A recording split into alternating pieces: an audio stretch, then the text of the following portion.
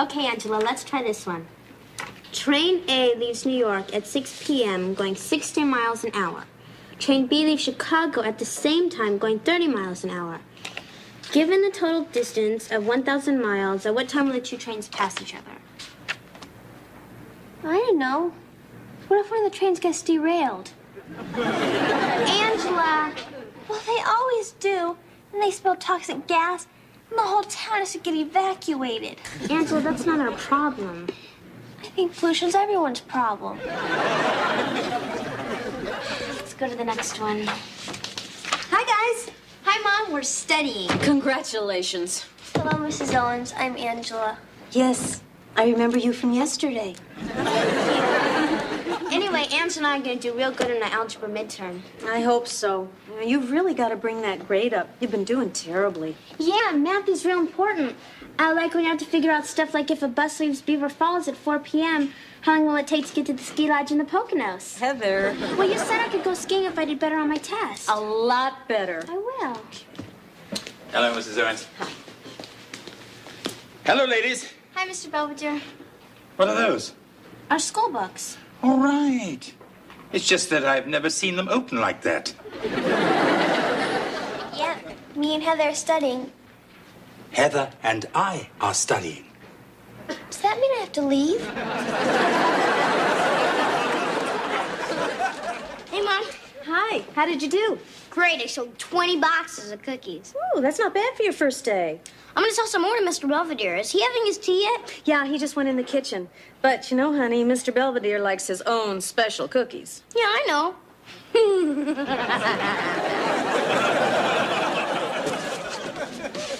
Looking for something? Wesley, have you seen that box of butter bickies? You know, the ones I import from England?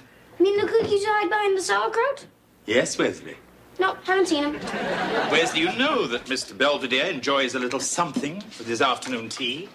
Yeah, I know. Here, try one of these. Delicious. They're chocolate mint. Want another one? Thank you. $3, please. What? I'm sending one for school. They cost $3. I'm not paying $3 for a box of cookies, especially when somebody tricks me. But it's all for a real good cause. All the money we raise goes to buy stuff for the children's hospital.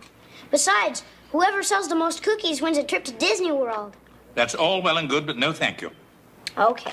And just to show you there's no hard feelings, you can have one more for free. I don't want any. Just in case you change your mind.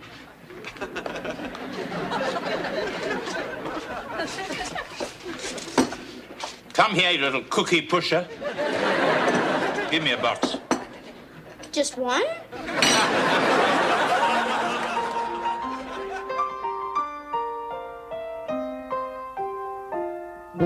Streaks on the china never mattered before. Who cared when you drop kicked your jacket as you came through the door?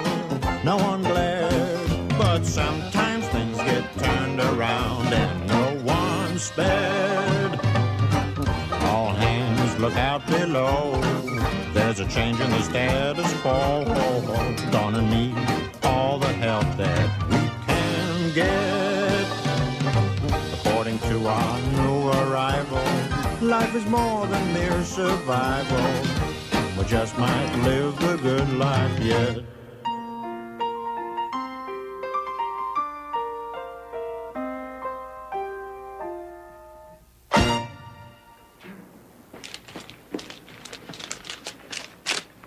What do you want this time?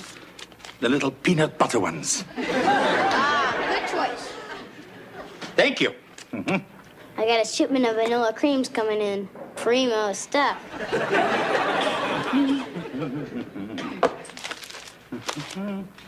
George, have you seen the financial section? I've got it. What happened? Did they move Beetle Bailey? I'm thinking of taking a plunge in the stock market. Really? I was thinking of trying a little investing myself. On what I pay you? Yes, George. Somehow I managed to scrape together $100 or so. $100? You can't do diddly with that. Perhaps you can't, but I know how to diddle. What are you saying? You know more about the market than me? That's exactly what I'm saying. Perhaps I might have phrased it a little better. Okay, it's a bet. What's a bet? We'll each invest $100. See who comes up with the biggest profit. Winner take all. Fine. Shall we give ourselves, say, closing bell 2 weeks from tomorrow? Fine. That'll be Friday the 16th, right? Black Friday to you. That's okay. Keep on laughing. I've already circled a couple of hot prospects. Susquehanna Chemical. Yeah, they make industrial sealants, pesticides, toffee peanuts, stuff like that. They're a real up-and-comer. Yes, they certainly were. Pity about the bankruptcy. What bankruptcy? Oh, I forgot. That's not until next week. Let's see. Up 1.5. Up a quarter. Up 1 7/8. Well, up 11. I knew they were ripe for takeover. Hello, George. Hey. Looks like your stocks are really taking off. Yes, I've upped all mine. Have you upped yours? I'm doing okay. In fact, I'm expecting a very important call from my broker. Oh, he's already called. What'd he say? I'm not sure. It was hard to make out. What with all the sobbing.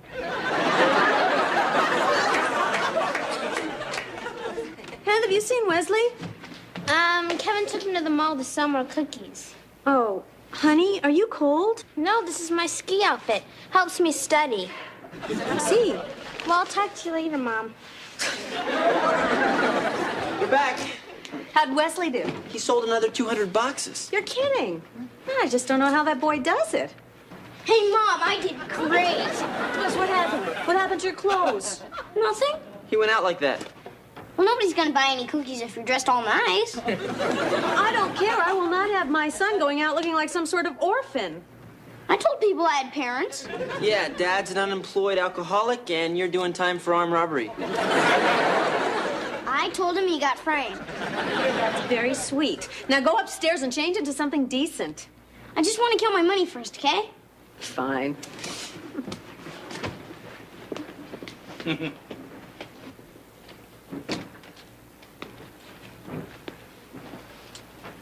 Let me guess. Claudine Langer and Dundee.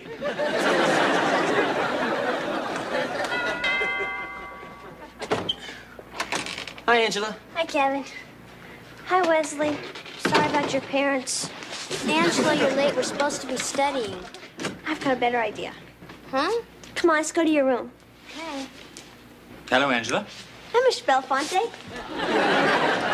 Well, how's the cookie business? Made your first million? I sold every box I had. Oh. And you know what? If I sell 50 more boxes, I'll pass Howie Huffnagel. And he can't sell anymore because he got sick standing in the rain. Wesley. I'm gonna win that trip. I'm gonna go on the space ride, then I'm gonna go on it again. Then if I'm still not sick, I'm gonna go on the teacups. You know, Wesley, you're not just selling cookies to go somewhere and have some silly fun. You're selling them to help children less fortunate than yourself. Yeah, I knew that. Just remember, helping others is its own reward. That should be enough. Sure. Anyway, I saved you a box of pecan chewies. Just put it on my tab. So then, right after Miss Ricky ran out the test, Shelley snuck into the Mimio room and stole a copy. You mean this is really our algebra midterm? Yep. A bunch of us are gonna get together later and try and figure out the answers. I'm supposed to bring the refreshments. Angela, isn't this sort of like cheating? No. It's exactly like cheating. I'm home, troops.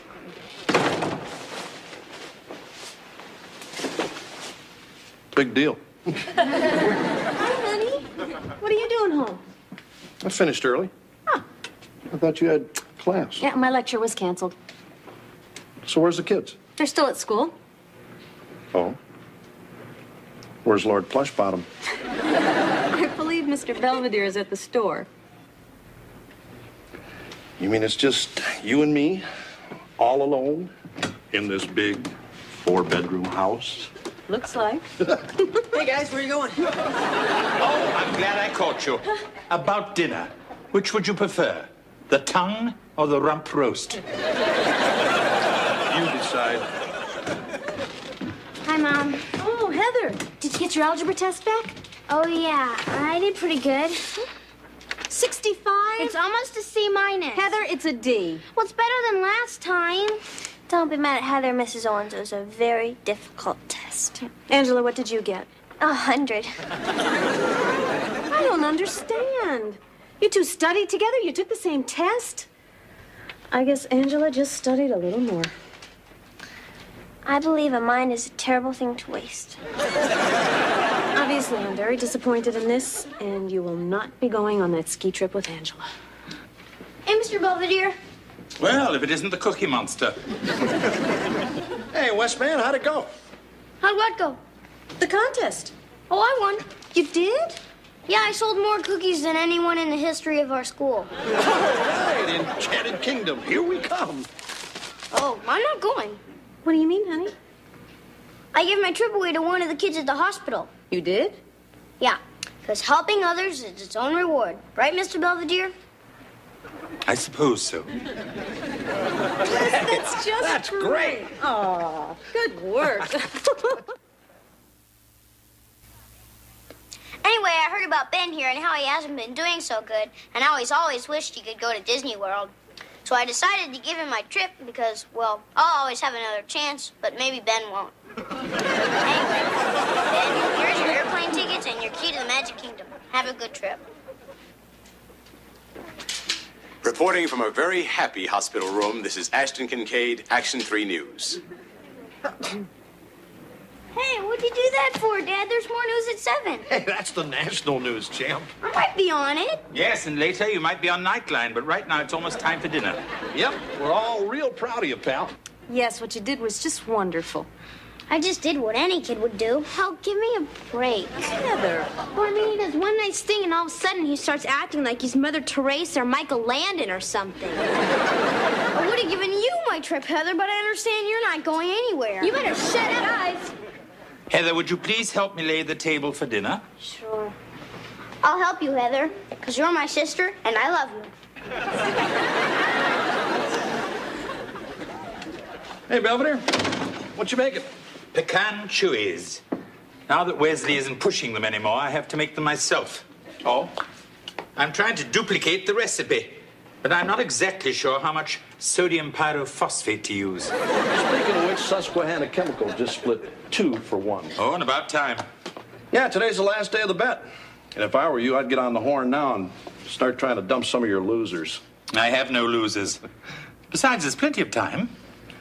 The market closes in an hour. Not in Tokyo. Come on, mail come yet? I don't think so. Oh, honey, come here. I have a surprise for you. Oh, yeah? What is it? I made you a scrapbook. See, I cut out all the newspaper articles about you and took all the nice letters that people wrote, and I pasted them all in this book for you to keep forever. Wow. Hi, guys. Hey, Dad. Hey, this is real nice. I'm glad somebody thinks so. So, anyone call your paper today, Dad? You know, asking about me? I'm afraid not, pal. Hey, but last week you heard from the mayor, the governor, and you even got a letter from the first lady. Yeah, right. I'm gonna go check the mail again.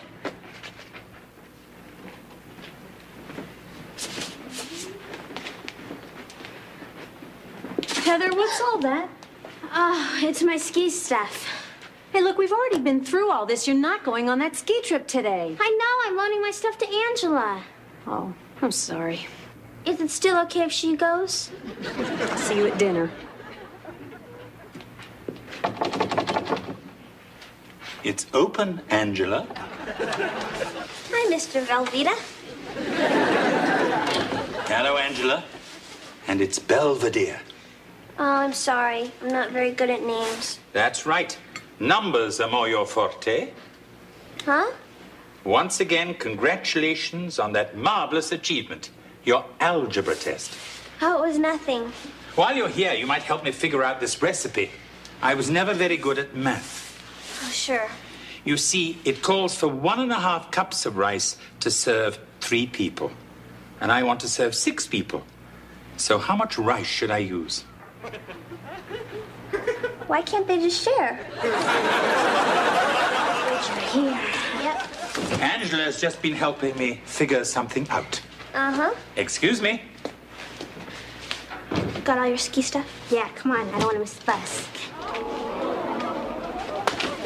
Hey, my name is Wesley T. Owens. May I speak to Frank Sinatra, please? Well, I'm this little kid from Pittsburgh, and I did this really wonderful thing, and I think maybe Mr. Sinatra would like to know about it. Wesley, what are you doing? Nothing. Just tell Frank I'll call back later. Bye. Thinking of joining the Rat Pack? I want to go see Mickey Mouse. I see, but you already gave your prize away. So did Joey Martinelli, and he still got to go. Who's Joey Martinelli? Kid I read about in this article. See, he won a week at the World's Fair selling chocolate bars. Only, when he gave his trip away, this rich guy read about it and sent him there for 2 weeks. In other words, you did your wonderful deed. Not only expecting praise and recognition, but a better trip as well. Yeah. That's the Wesley I've come to know and suspect. I've even figured out exactly how much somebody's got to give me. See, $1,197. That includes the plane tickets and the hotel room and the mouse ears and everything. I wouldn't hold my breath. But I gotta go. I deserve to. I'm the one who did all the work, not that kid in the hospital. Then perhaps you better just go over there and tell him you want it back. Okay? Let me get my coat.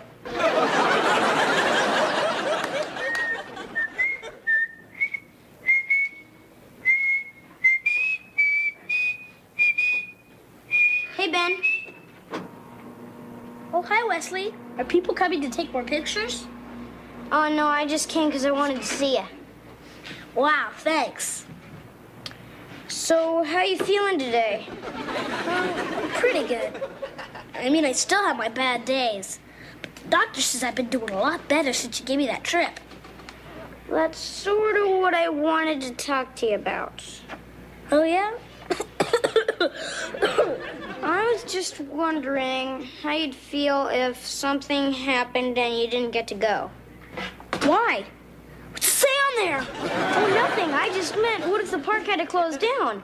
Like if the dwarves went on strike or something. Why'd they do that? I don't know. 'Cause they're grumpy?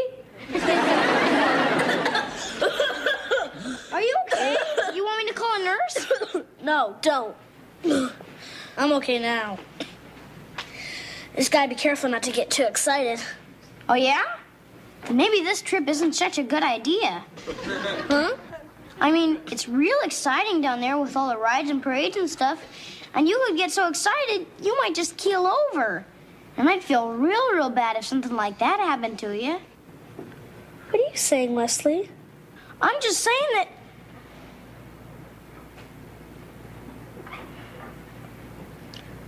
Maybe you shouldn't go on all the good rides the first day. Okay. See you, Ben. See you, Wesley.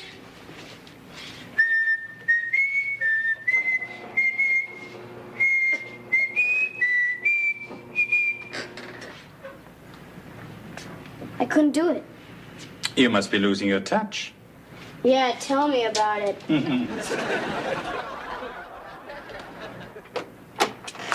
Hey, Kev. Don't come near me. I've been working on this for 2 hours. It's real fragile. Your mom and I could go back out and sit in the car. Yeah, would you? So where is everybody? I don't know. I think Heather went skiing, and Mr. Belvedere took Wesley to the hospital so he could take his trip back from that sick kid. What?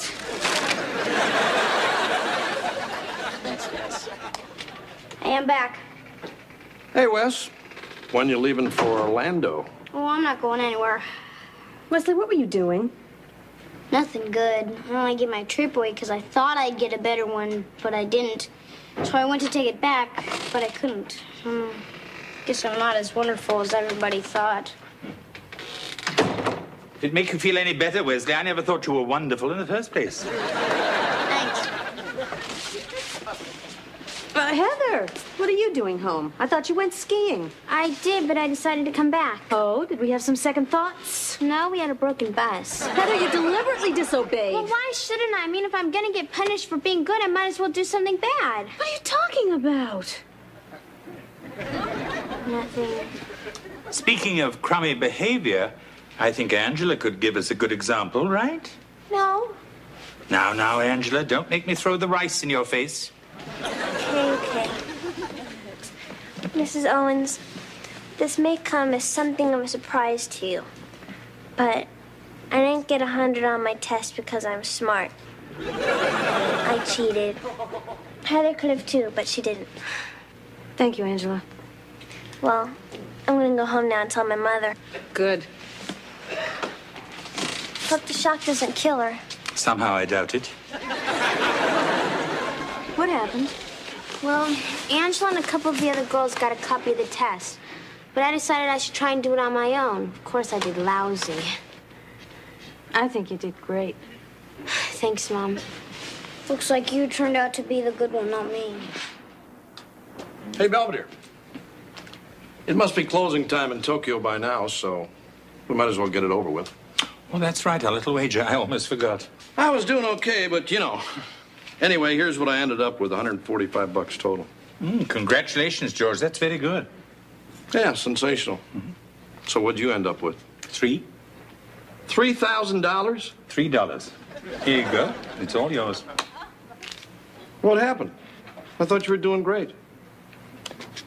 Wow! What is it? This letter's full of money. What? George, come over here. Who's it from?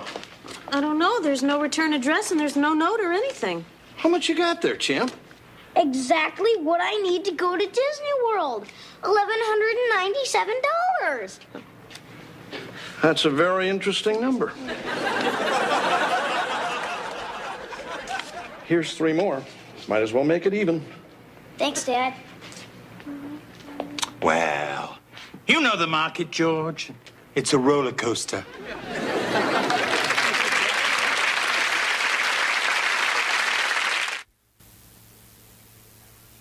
At any rate, I received 2 postcards today.